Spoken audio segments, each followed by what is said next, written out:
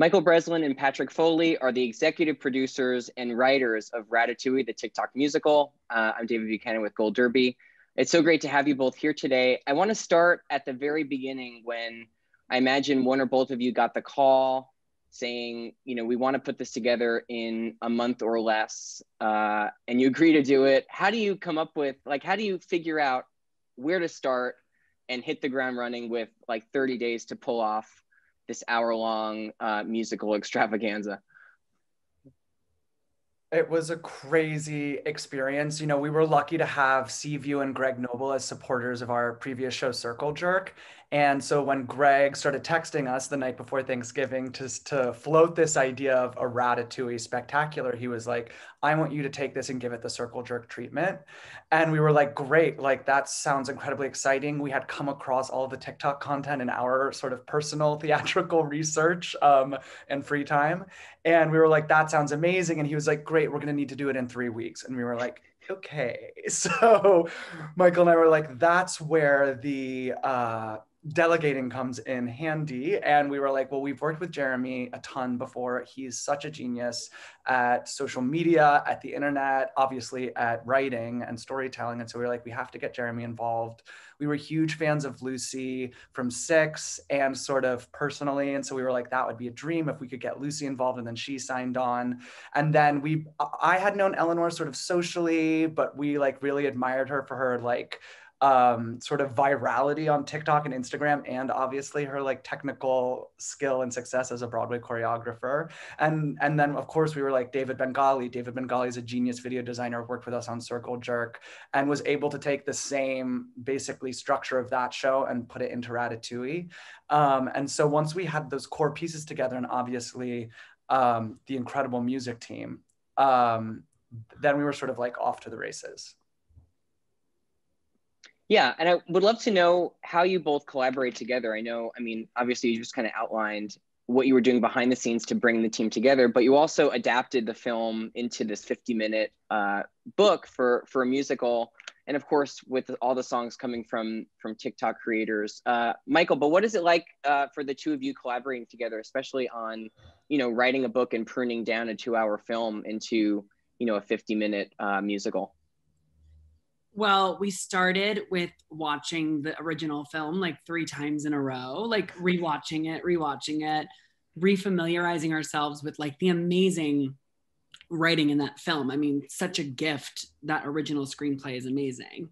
And then we watched all the TikToks, or as many as we could, as many times as we could.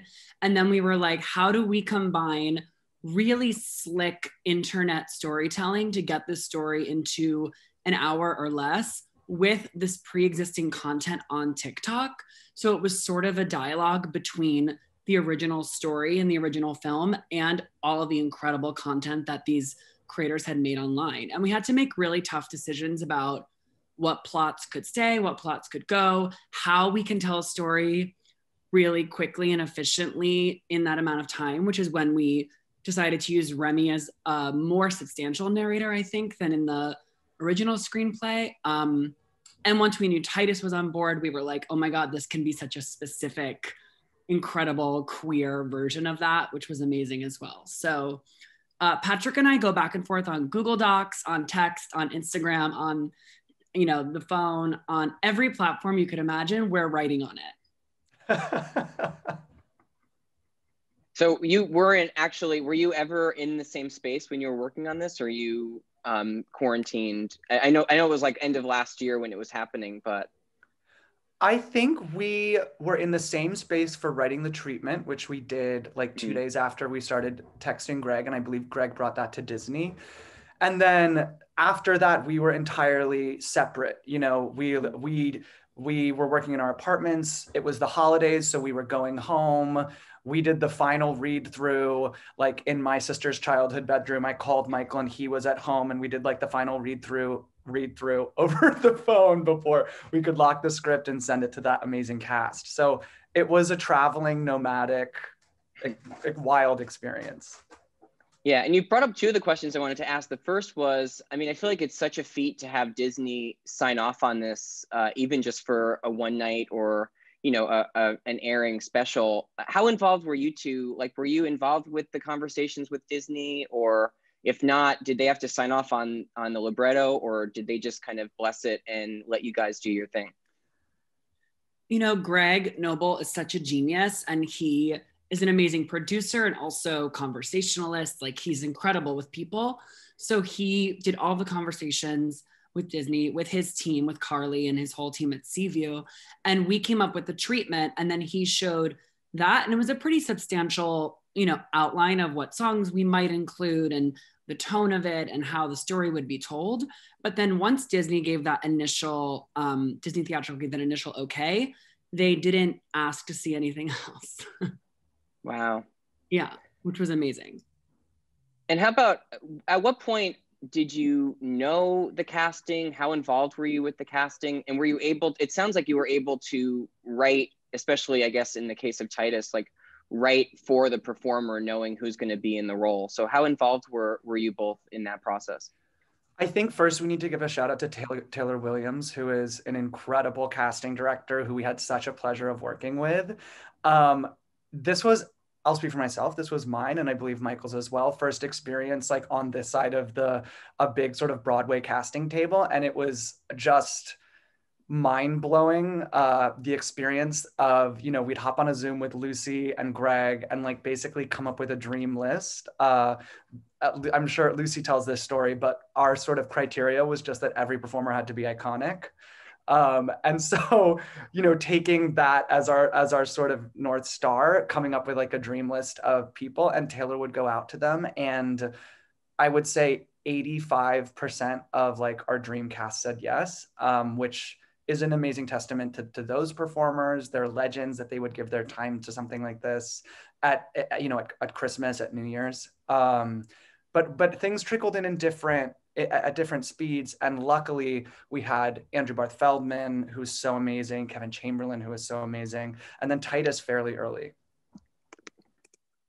Yeah, it must have been helpful to have at least a few of the key players signed on, so you knew kind of, especially for the ones that you needed for the structure of the piece.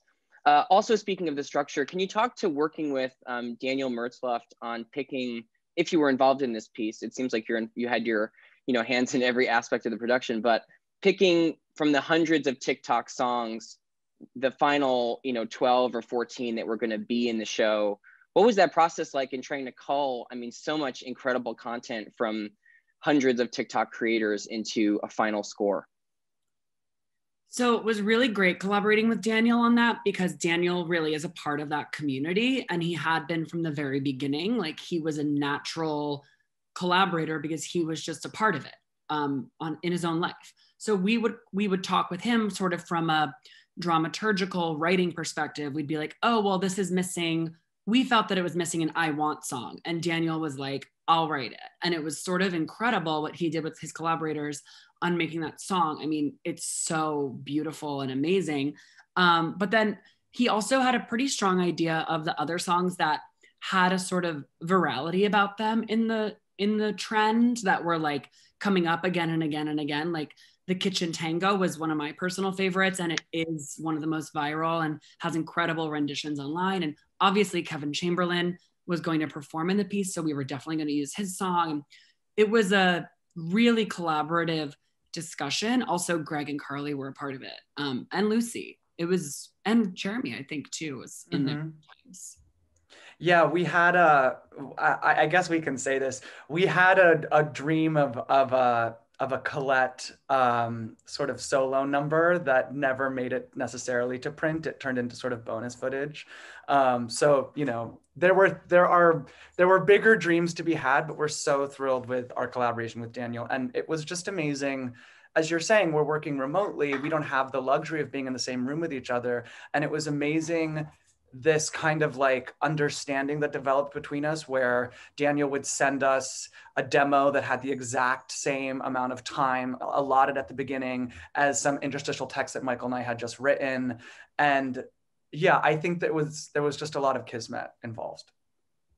Yeah, it sounds like it, especially because it's a testament, I think, to the book and to the score, that it just feels so seamless and tight. It's a contained runtime, but it really feels like it's boiled down so perfectly.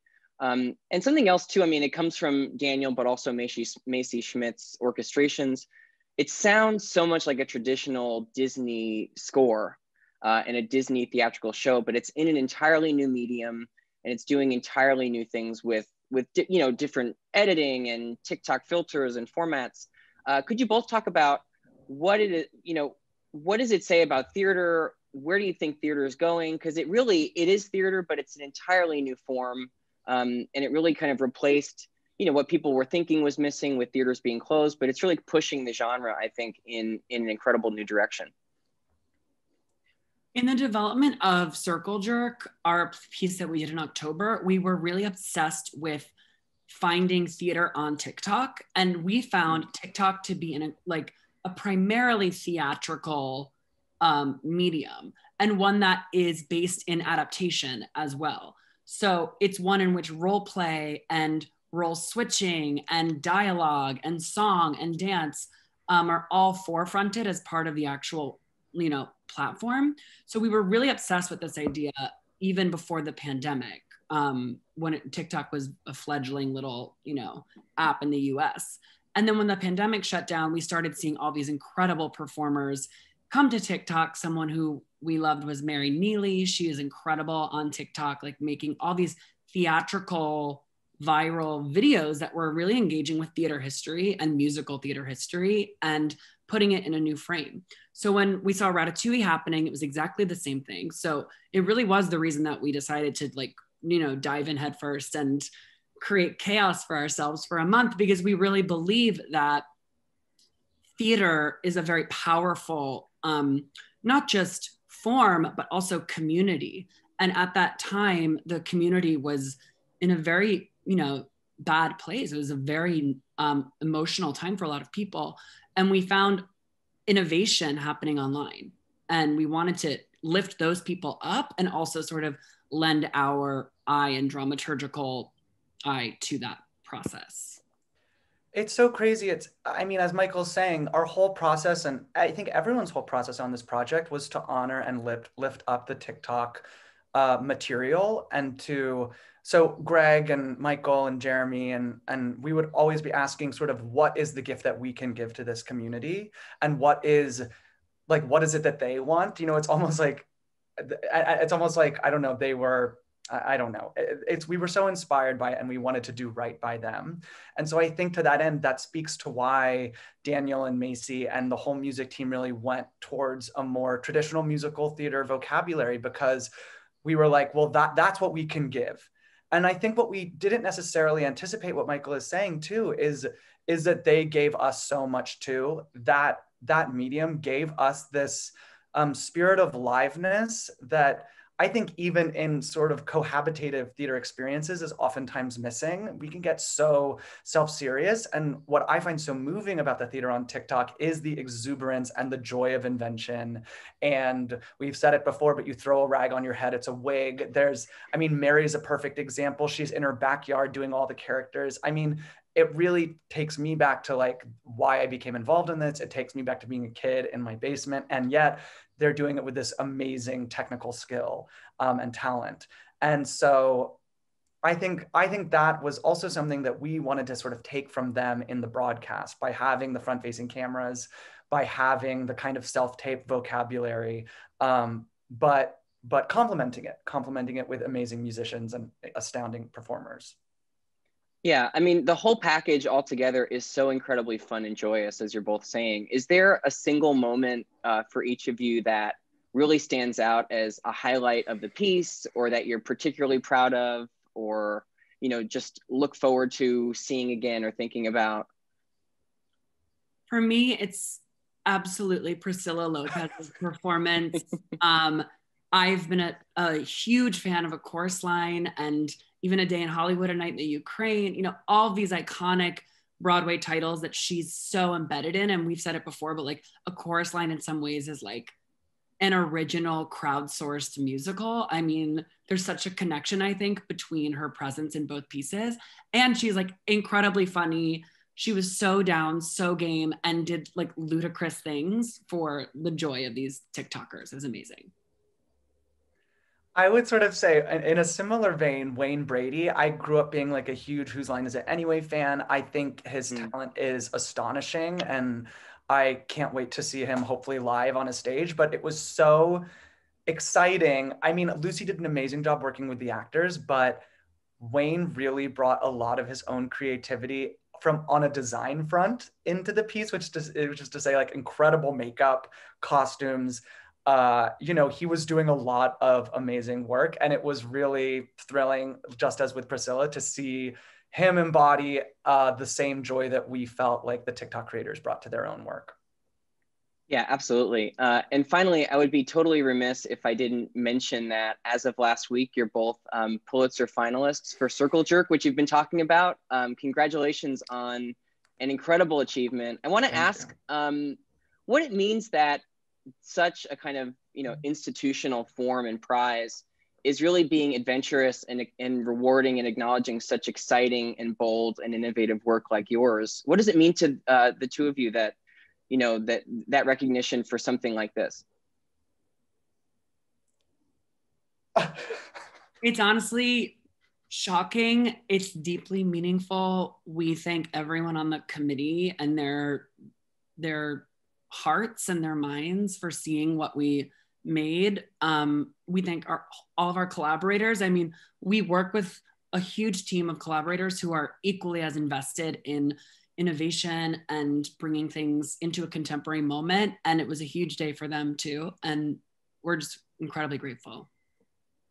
I mean, Circle Jerk and Ratatouille were both love letters to the theater world. And, in conversation about both projects, I feel like sometimes we've had to defend them as pieces of theater.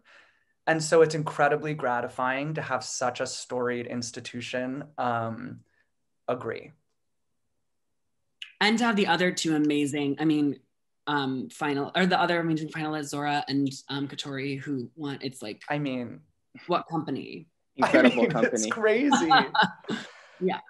Patrick and Michael, congratulations again on Ratatouille, the TikTok musical, and Circle Jerk. Thanks so much for taking the time to talk to Gold Derby today.